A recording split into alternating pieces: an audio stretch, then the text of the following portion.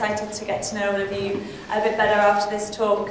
Just going to spend about 10 minutes or so telling you a bit about us at the bakery and specifically a problem that we see in the world. We've been speaking a lot about the language of problems today, and many of you had some amazing ideas about how you can solve specific problems that you've identified in your own lives for the apps and can't wait to invest.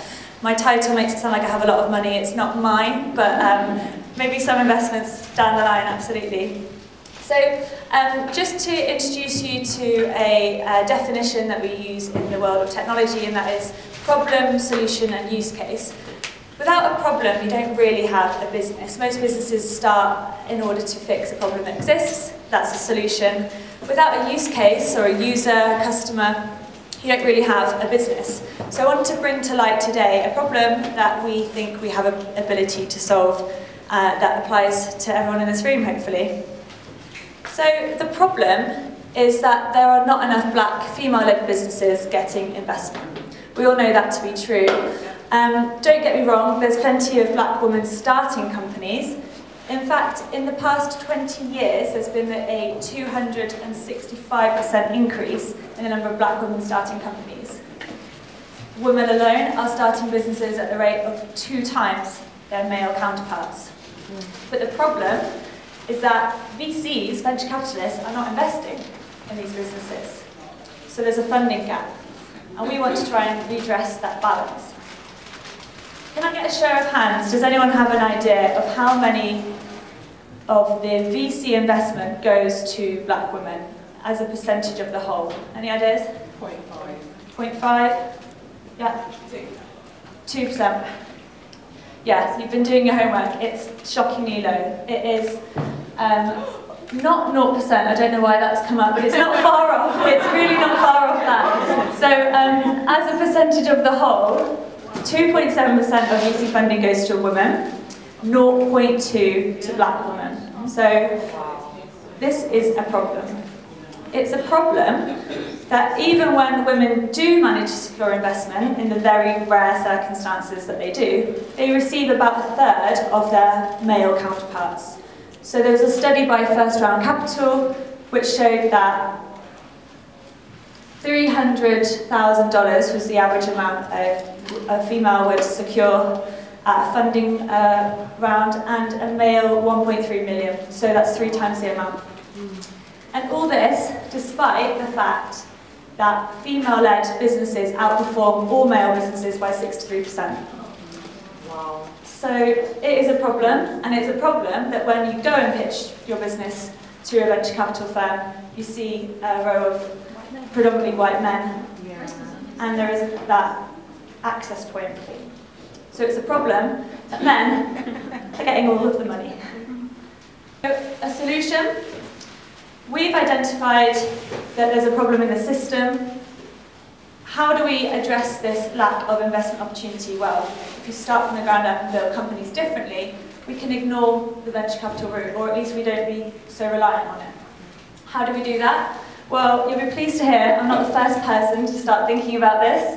There are some amazing people out there who are thinking about this solution already. So an amazing company, black female founders, they're based in the US, but they are a global organisation. They're membership-based. They have access to resources, some funding, networks and so on, supporting black female businesses.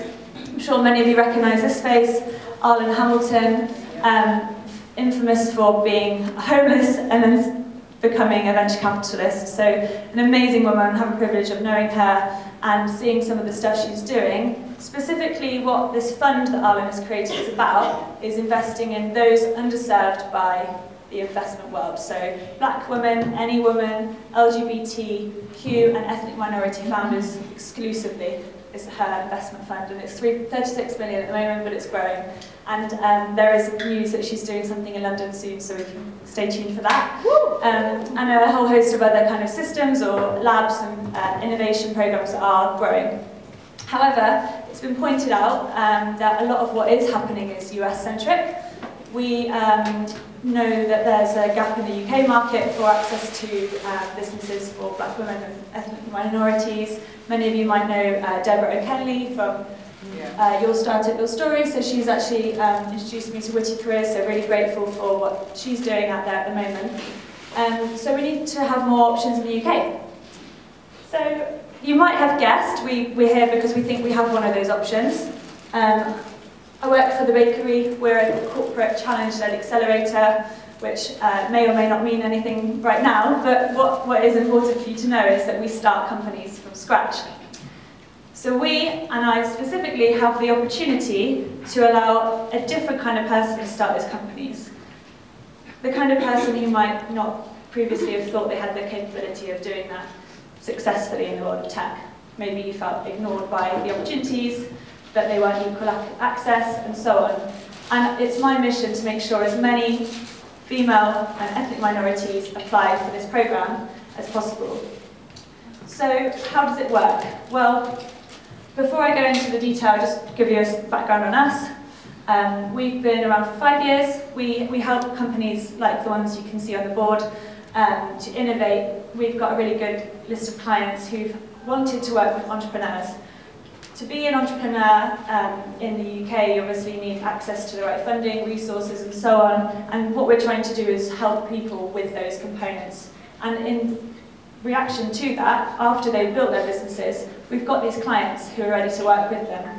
Many clients want to work with early stage founders, entrepreneurs, and we've helped these kinds of clients. So just to reel off some names if you can't see at the back: Google, eBay, Barclays, Virgin.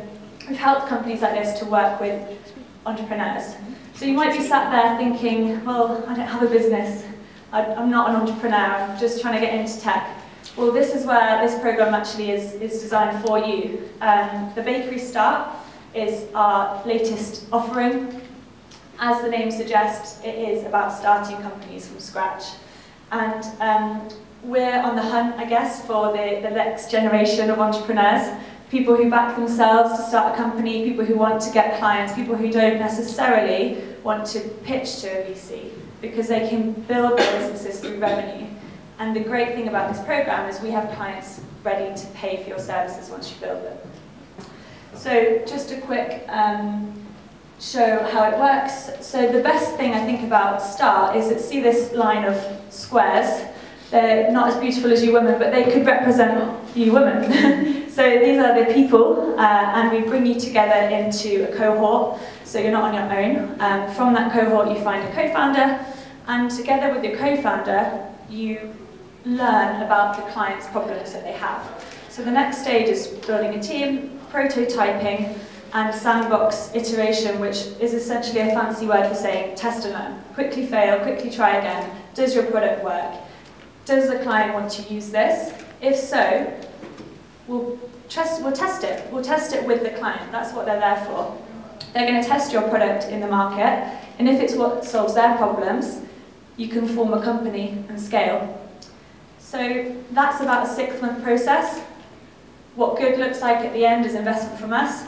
We have a pot of money, client who wants to work with you, new co-founder, and being your own boss. So we're really excited about this. We hope that as many of you in this room will consider yourselves capable of doing something like this. That still works.